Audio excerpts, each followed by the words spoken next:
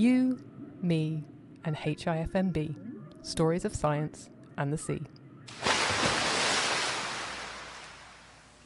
Hey everybody, and welcome to the next episode of the HIFMB podcast. Today I had Mita Mahato here, and she's our artist in residence. So she, together with a collaboration with the Hanse-Wissenschaftskolleg in Delmenhorst and our HIFMB, we have a fellowship for artists that she applied for and got. And she talks to us about the work she is doing here, the work she had been doing. So something like a poem called Lullaby that she did, or comics work. It's a mix of comics and poetry. And of course we talk about her life. So without further ado, I give you Mita Mahato to be the first artist on our channel. Hello and welcome to the HIFMB podcast, everybody. Today we have Mita Mahato from Seattle. Hello. Yes. Hi. How you going? Good. Yeah? How are you? Yeah, excellent. I'm good. So you're our artist in residence. It says on the, do you have a door? I wanted to say on the door. No, I'm floating. Okay, around, all right. So I have many doors. Yeah, so on your label it says artist in residence. Mm-hmm. What does that mean? It means that I am here. I mean, kind of very basically, it means that I'm an artist and I'm working here with the researchers at HIFMB on different art projects over the duration of the residency. Yeah. And so part of that involves developing community programs that are using art as a way to think about people's relationships to water and marine biodiversity. So we've been doing a couple of workshops with which is kind of they do after school programs for girls. And then I'll be doing a workshop for school teachers, primarily in the sciences, but it was kind of a broad call to anybody who wanted to participate. That is kind of introducing different artistic strategies to help students approach issues related to climate change in ways that they may not have before. I think that students today particularly are bombarded with, just the burden of climate change. Yeah. And just to kind of think about, are there artistic processes that might help them think about it in different ways? And even if it's just to support their emotional health when it comes to dealing with that stuff. And then I'm also working on my own art project based on the kinds of conversations that I've been having while I've been here. And that's been really exciting too. So being an artist in residence means a lot of things. Sometimes it can mean just working, but I think on an art project. But I think what's been really exciting here is that work has involved a lot of really interesting conversations with the researchers here. So, yeah. So yeah, because you mentioned the time while you've been here. How long have you been here? Since early January. And you're leaving us? In 3 weeks. Okay, yeah, sure. Yeah, I know, right. I know. So almost 4 months. Yeah, okay, yeah. Wow. Yeah. Have you enjoyed your time so far? So much. Yeah? So much, yeah. Despite the weather, despite coming here in winter. The weather is so similar to Seattle. So, so that didn't take that much getting used to. But of course, it's always like, oh, where is the sun? And then it's a sunny day and you just spend it sitting in the sun. But in some ways it's good for work, because you don't get tempted to go outside. Yeah, exactly. Are you from Seattle? Are you a Seattleite? Seattleite. Seattleite, okay, right. I mean, I've lived there for a long, long time, so it feels like home, but I was originally born in Milwaukee, Wisconsin, in the Midwest of the United States. Yeah. My parents immigrated there from India. And so I feel like a Midwesterner at heart, but then we moved to California, and then I went to graduate school in Oregon, and then I moved up to Seattle. So yeah, I'm not really good with U.S. accents, but is your accent typical Seattle or what is it? It floats. Okay, so sometimes you hear a little bit of a Midwestern vowel sound coming out. Like I'll have really long vowels sometimes.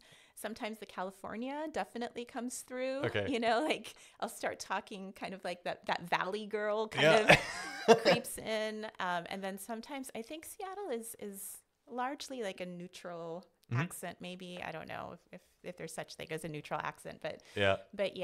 I think my accent kind of sneaks around here and there. Yeah. Okay. And you mentioned the work that you've been doing from collaboration or from talking to scientists here. Can you talk about it? Or absolutely. Absolutely. So I had to apply for this residency, and during the application process, they asked us to submit a proposal for what we would be working on here. The project that I submitted was on whale fall, which I just suddenly became fascinated with.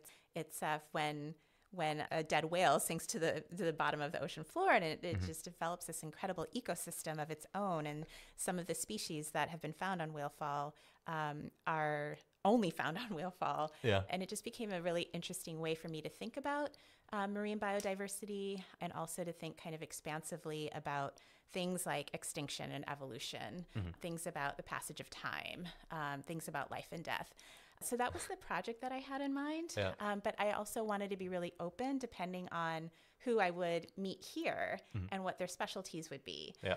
And so I was kind of looking for what is that in between, like with this interest in whale fall and then what I'm going to encounter. And one of the things that I started kind of thinking about in this project, I'm working with letter forms. And yeah, I started thinking about DNA, which we use letters to indicate these bases. And then I was talking to Dr. Silke Lachman, and I showed her one of the pieces that I was working on, and she was like, "Oh," and she said, "This looks like what color-coded DNA sequencing looks like." Yeah, exactly. Yeah. So she showed me an image of that, and so now I've been kind of incorporating DNA sequencing into the work. Oh, wow.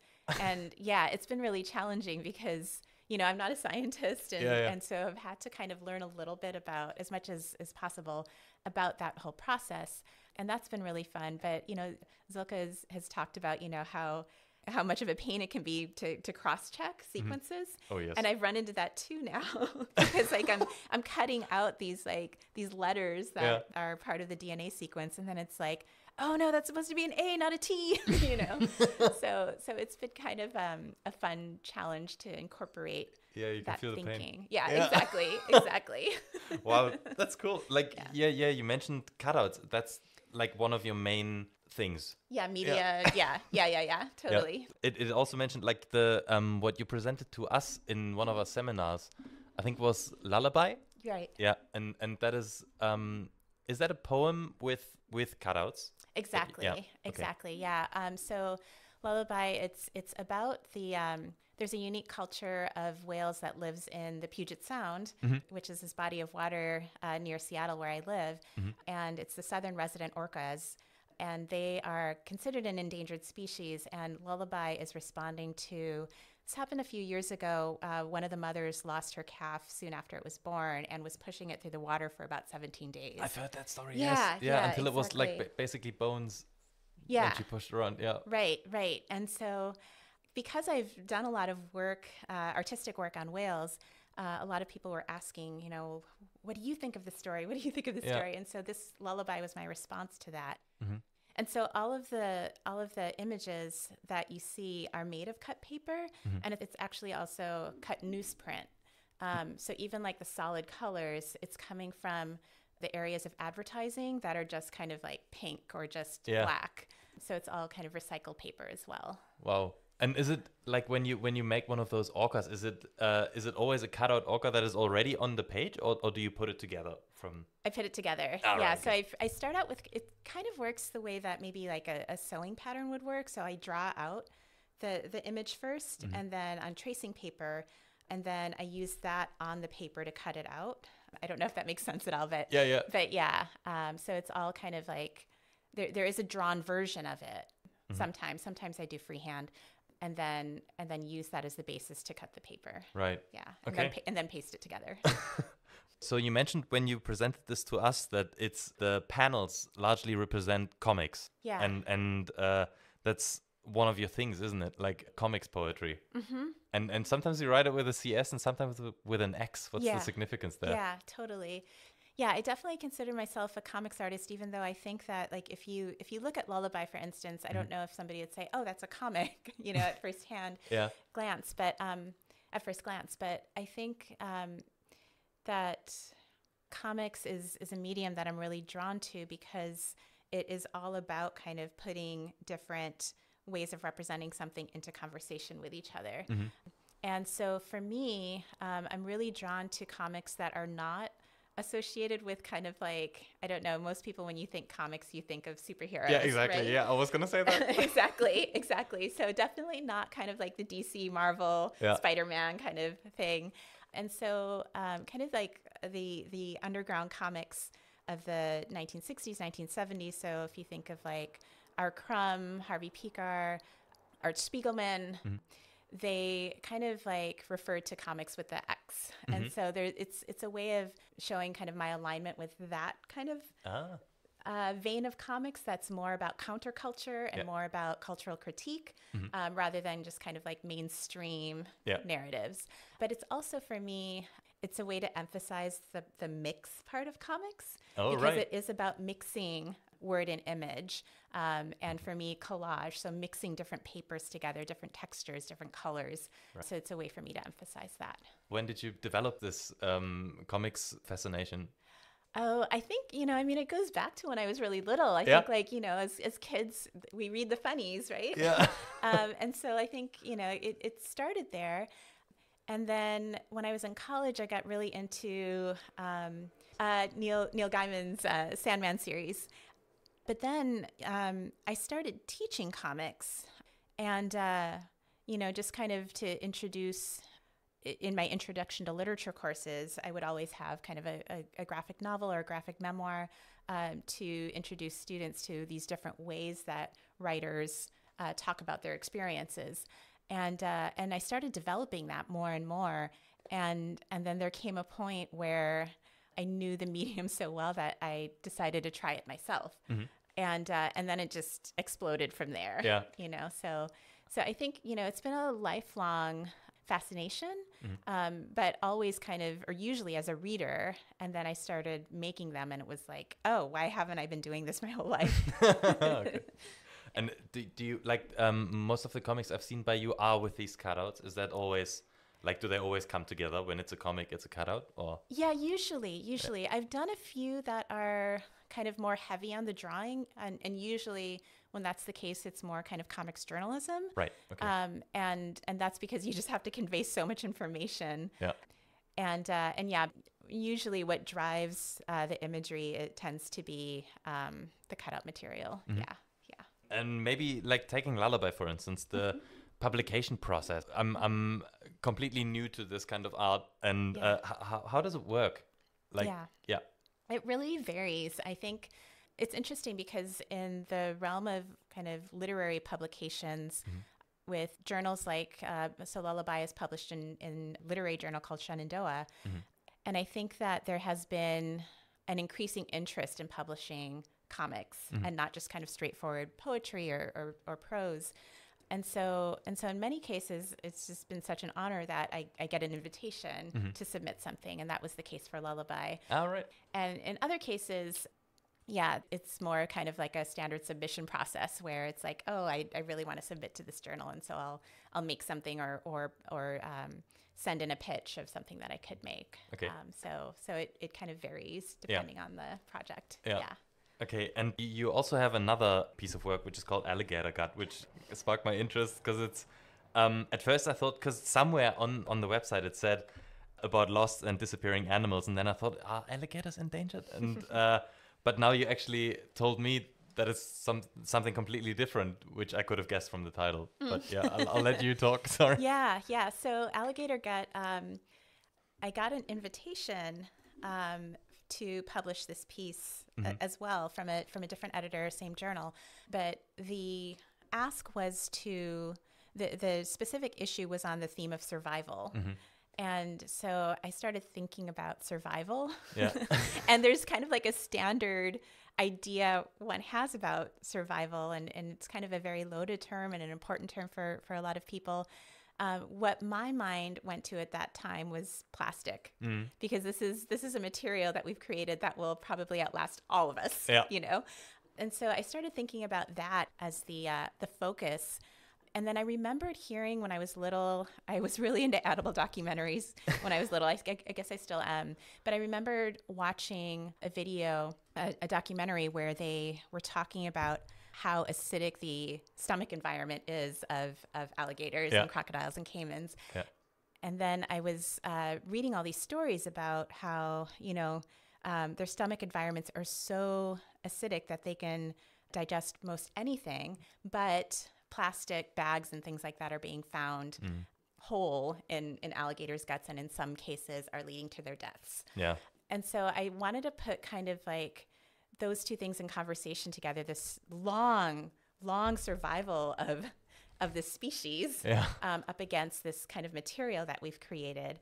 And so that's kind of the basis for this piece. And it's a visual erasure poem. And so what I've done is I've cut out the words from an existing text and left behind just a few words that form the basis of the poem. The original text was a journal article, actually. Oh, wow, okay. And the article was about, this is kind of funny, but the article was about the effectiveness of art about environmental causes. Wow, okay. So yeah, I was playing with that as well. Let's talk about this next, because that's a major theme I wanted to ask you as well. So like I've talked about this with our other artist in residence, Geraint, and like philosophically, I find it super helpful now that we have art coming in as a form of outreach, and that it's more considered, because it's been largely underestimated, I think, for the climate message, for the plastics message, any environmental message. What do you think about all this? Yeah, I mean, I think it's fascinating, and I think you're right that like one of the many things that I love about here is that you get people from so many different disciplines coming together. So it's not just kind of like, okay, here's this one group that's going to try to tackle all of these issues, but like understanding the value of coming in with these different disciplinary perspectives, which also opens up kind of like each of us come from different communities or have different people in mind when we're thinking about why we care about these issues. Yeah, exactly. So finding those intersections. And I do think that art can be a really helpful way to just get a slightly new perspective on something, to see something in ways that you wouldn't have before, and also to invite other people who might not feel like they have expertise on something to kind of contribute their perspective as well. So that's something that I'm really interested in as well. Yeah. So I definitely think that like it's a super powerful delivery that might resonate, or where the message then might resonate with people that otherwise wouldn't have been reached. Right. And then all of a sudden they always have lullaby at the back of their minds and think about orcas because of that, or plastics with alligator gut. Right. And super helpful. Do you have anything other than the DNA stuff that you mentioned before that you have coming out of this trip? Oh yeah, so much. I mean, so I've been meeting bi-weekly with the governance group here too, and that's been really, really fascinating, because it feels like, so many of the things that I think about when I'm making art, everybody here is having those same kinds of conversations, but now I'm kind of getting it with a different vocabulary or a different disciplinary perspective or a different application. And that's helping me to see what I work on in different ways as well. So it's just been really useful to have that kind of like multiple, I don't know, just these variations in perspective. Yeah, the multiple disciplines, exactly, and perspectives like yours make such an important puzzle piece in this that I don't know why for years it hasn't been considered, but now I'm super happy that it's here and that you're working with us. Yeah. So thanks for that. Yeah, thank you. So, but a little bit about you as a person and your life. Were you always an artist, or how did all this start for you? Yeah, I mean, it's funny because again, like when I was little, I would draw all the time, and I would, it's funny again to think about this, but I had a notebook where on one side of the page I would draw an animal, and on the other side of the page I would write a poem about that animal. Really? Oh, nice. Yeah, but it's funny because then that completely disappeared. Okay. For many years, and it was in college. I thought that I was planning on majoring in creative writing, and then I took a class, and the professor completely just like scared me out of it. Okay. And so I went into instead studying literature rather than writing it, Oh, okay. And so then, I went to graduate school in English literature, but still, was kind of interested in how work was written. And then and then just slowly started developing my own practice. You know, there's something interesting when you like know a medium or a form so well, you know all the theories behind it, and you have all of kind of like, oh, this is exactly how this text works that somebody else has done. And so you have kind of like the vocabulary and all of that to do it yourself. Yeah. And that's kind of what I decided to do. It's like, okay, why am I complaining about how this person is doing it? Why don't I just do it myself? Yeah, exactly. You know? Nice. So that's kind of what happened for me. Yeah. I just ended up, starting to make art myself. So very much self-trained, you know, but also have taken workshops and you know, just gotten some minimal formal training, but really very much kind of self-trained artist. Yeah. The professor, how did they scare you out of it? So, I mean, on the first day of class, he came in and said, you know, not all of you will be writers. Many of you will be getting some bad grades from me. So very much was like trying to scare us, you know, to weed us out. I think he even used that word, weeding out, or those words. And it just didn't feel like he weeded me out, you know. It didn't feel like a nourishing environment. And that was also why when I went into teaching, I wanted to kind of, you know, not be that teacher, yeah, exactly. You know, because not everybody will end up being a writer, but that isn't for you to decide on the first day of a class, you know? Yeah. So that was in your first degree, in your bachelor's degree in the University of California? Exactly, in San Diego. Yeah. Nice. And then you moved from that to Oregon? Exactly, for my MA and PhD. Yeah, okay, nice. Yeah. How long is a PhD in your field? Average 6 years. Okay, oh wow. Yeah. Jeez. Yeah. I mean, that includes the MA. Yeah. So it was 2 years of MA and then another 4 years towards the PhD. MA is Masters of Arts? Exactly. Yeah, okay, exactly. Right. And what was your thesis, or what did you write about? Yeah, so it was on the 19th century novel, British novel. So I looked... Is it just called British novel? Kind of, yeah. Okay. So I was focusing on, I focused on Jane Austen. Okay, right. And, right, and George Eliot. I had a chapter on Stoker, and then a few other things here and there. But my focus was actually on, it was called Gothic Pathologies. Okay. And so I was looking at the eruption of the Gothic in these really realist texts, and how they were always linked to some form of illness. Okay. That's specific. And yeah, exactly. And so yeah, I've always been kind of interested, I guess, in the way that scientific discourse is instructing narrative discourse. And I think that still is working its way through my work, right? Oh, okay, yeah. But the chapter on Dracula, I had a subspecialty in film studies as well. And so I was also looking at cinematic representations of vampires also. And I think that element, the kind of the interest in cinema, that's really what stuck with me as I started teaching. And so when I actually kind of went into teaching, a lot of the classes that I taught were, rather than being about the British novel, were about film. Okay. Did you first start teaching no, not in Oregon? Oh no, do you have to teach during your PhD? Yeah, I mean, some of us, we had the opportunity to teach during graduate work, which of course is like really time consuming, but it's nice because then you get money to pay the bills, you know, and the experience too, of being in a classroom. So I started teaching there as a graduate student. Okay. And then you moved to Puget Sound again, or to the University of Puget Sound? Yeah, I had a 1-year visiting professorship in a very small town in Eastern Washington, and then I moved to the University of Puget Sound after that. Yeah. Eastern Washington is then Washington State. Exactly. Exactly. Right. Sorry. Right. No. I'm always I'm very bad with American states. I'm sorry. Yeah, but you know, it's like Washington is a state over here, and then there's Washington D.C., which is something totally different. So yeah. I sympathize. Okay. Thanks. Okay, then in University of Puget Sound, which we talked about, what Lullaby is based on. Right. And then you became you got tenure in 2011? Right. Yeah, okay, right. And then did that for another 8 years? Yes. Yeah. Exactly. Was it to your liking that you stayed that long?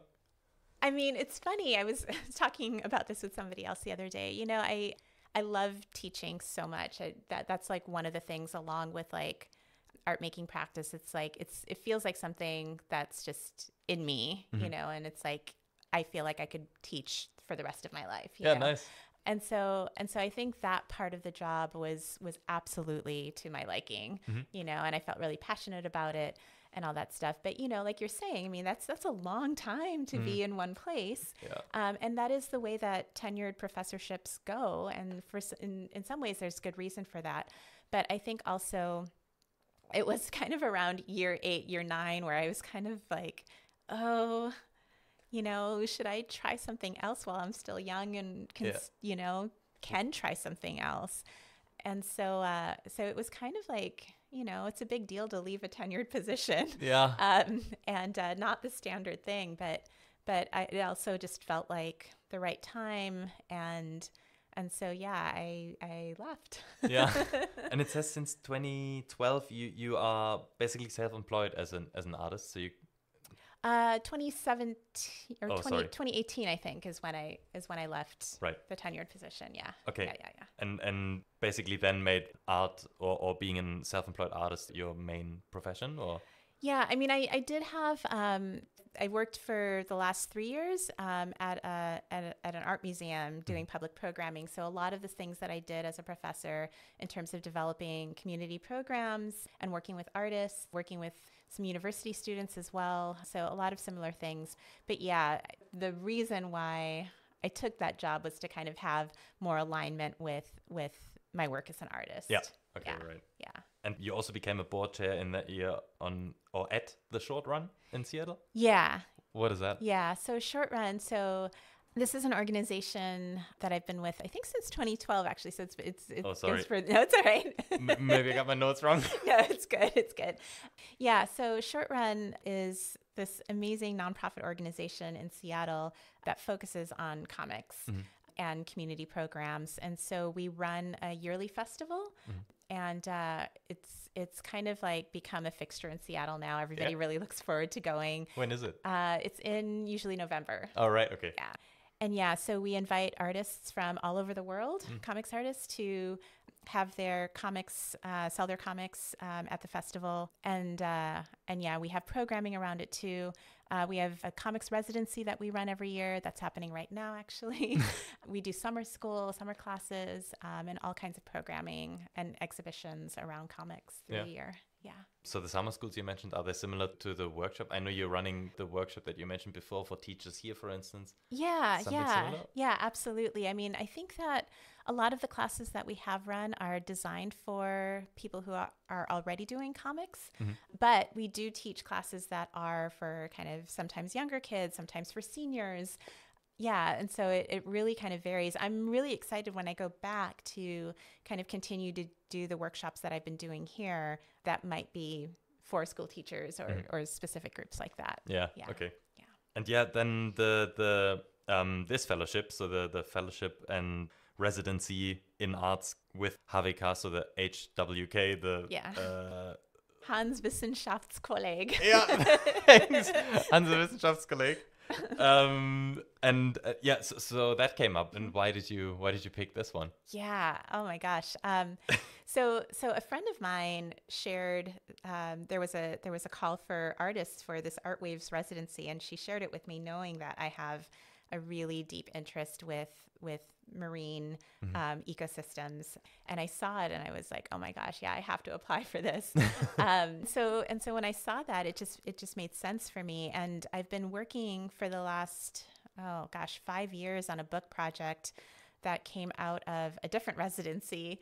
And that project is largely finished now. And so it seemed like the perfect time to come here and kind of think about, okay, what's next for me? Yeah. You know? And so, and really it's like the project that I'm working on DNA, I have like a small piece that will be finished at the end of this month, but I really kind of look at that project as something that will be long-term, you know? So there's a small piece of it, but that feels like just the beginning. So yeah, this residency was just like, it's one of those things that this was made for me. So.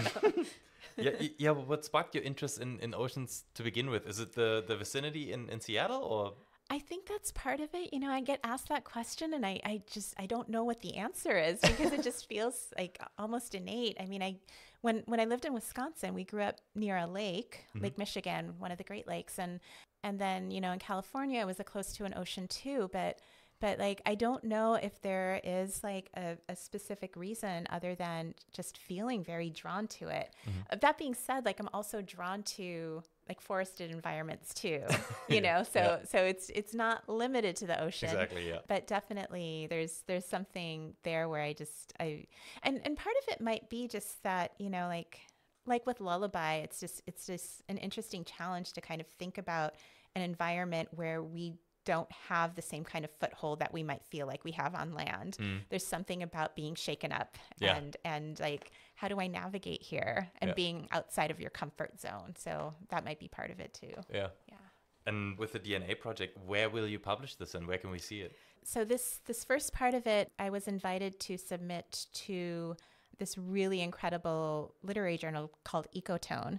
And they focus on like place is what they kind of have in their boilerplate explanation of who they are, but they're really doing wonderful work on spreading the word about the environment and environmental justice issues.